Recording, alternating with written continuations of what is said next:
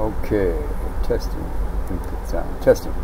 Alright, today we're going to show you guys how to use the LibreOffice tool. I apologize for the background noise, it's the fan. It's pretty hot in here. We don't have air conditioning, it's an old house. Right, so anyway, so let's start right here.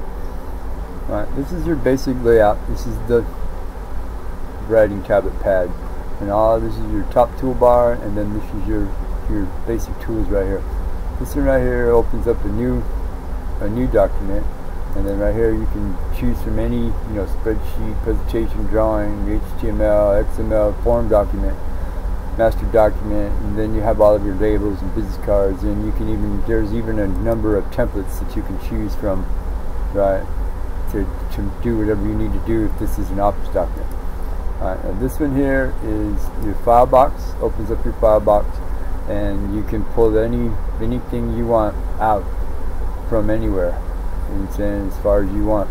So you can work on it, you can open it, you can change that it's formatting, right, what type of document it is. You're saying you get all these Microsoft Word things and doc books and HTML and RTF documents and text encoded documents, Office Open XML text template documents, right, broadband ebook documents. It goes on and on and on and on. Right, it's even got Mac Write Well or Mac Write Pro documents. This thing is, as you can see, there's literally a whole bunch of them. Right now, this is your save Control S, right, and this is you can send this document as an email, but you got to have an internet connection to do that. Then this right here is your edit your file button, and this is your direct, as a PDF button, right? And then this is your print, to your generic printer or to your page. This one gives you a page preview printer, right? I closed it. I gotta open it back up. Right, and then right here, this is your spell and your grammar checker. You can just push F7 or you can click this button. This one is your auto spell check, and then this is your cut, your copy, your paste button. And this is your paintbrush if you want to paint, if you're making a picture or you want to paint something. Right, this is your undo, this is your redo, and right here is your hyperlink. Right, and then this is your table. This inserts a table. Right, you can auto format it or you can figure out whatever you want. Right, and then this one here gives you, how you can make it bigger, smaller, however you want to do for your table. Right, and then this one right is your drawing functions. And then this is your navigator, right here for all of your different headings and images and OLE objects, bookmarks or whatever. You have these little tools, right? For this right here, anchor your text tool, heading level shown, all that good stuff, right? And then you can either do it inactive or you can use an active window or whatever. Right, and then this right here is your gallery, and then this is your non-printing characters, and then this right here is your Office. This is the help book right here.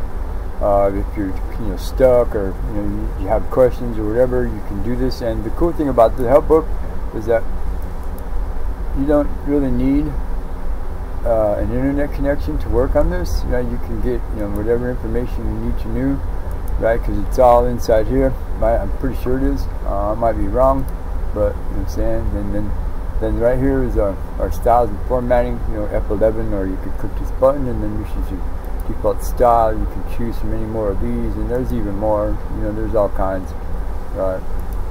And then this is your font name, right? We have all kinds, Deja Sans, and then this is your size right here, and you can choose, all the way up to 96. That's gigantic, but I normally say somewhere between 12 and 14.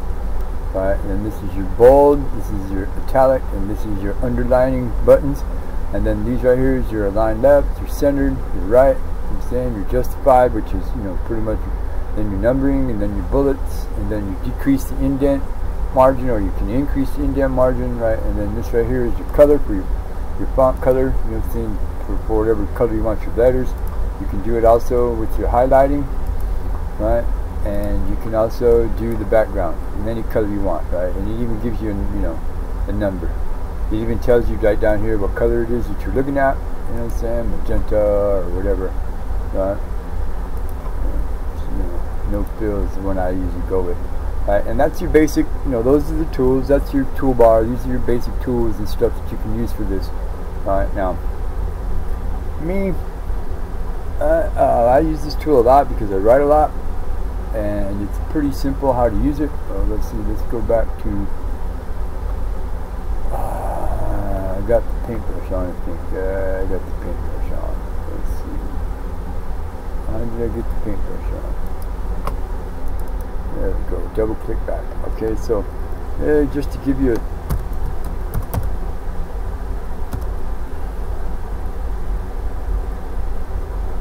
oops.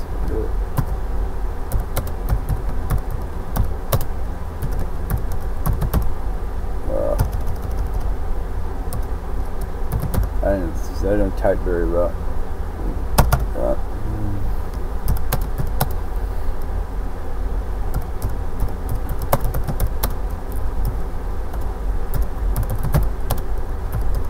Finds you in high spirits. I'm good. There's your base, you know, and then now you can do one of many ways. You can either, you know, right click. If you right click right here, you can clear all the direct formatting, or you can change the font if you want, or the size, or the style, or the alignment left right. I mean, it's the same thing as using any of these tools up here. It's just a little quicker way, right? Or if you want to, if you need to stop and you need to go somewhere, you can do Control S, and then you can give it a title. Right here, let's go Letter to Margaret,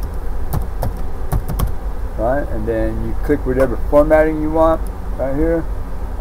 This the default right here for Linux for this Ubuntu 14.04 LTS is ODF, text documents, but I tend to either use RTF or text, just plain text, right? And then you just click save it, right? And use the text format, right? Okay, so then now you can close it, oops, and you know, go do whatever you need to do. And then if you come back and you need to reopen it, you can click right here, and then you go up to File, and then you click Recent Documents, and there it is right there. You click Letter to Margaret, and bingo, here it is, and you can pick yourself up where you need to go, right there where you were, right? Now, if you're not sure, if you want to change where it is in your file manager, right, you just click right here, and then see that one saved it in my home file. Usually 99% of the time I save them in the desktop file, so you can just change it right there, or you can put it anywhere you want. You can put it in the filing system, you can put it in the wallpapers folder, you can put it in the documents folder, which most people probably will. You can put it in any folder you want, but for me, usually I like to keep things on my desktop, so I just put it in my desktop, save it, use the text format, right, go ahead, close it, and then there it is right there. Right? Okay, so hey, that's, you know, pretty much a basic overview of the Libre Office Writer tool that comes, you know, in the standard software package for the Ubuntu 14.04 LTS operating system. And hey, this is me, Brian. Once again, I apologize for the background noise, right? But it's hot. Thank you.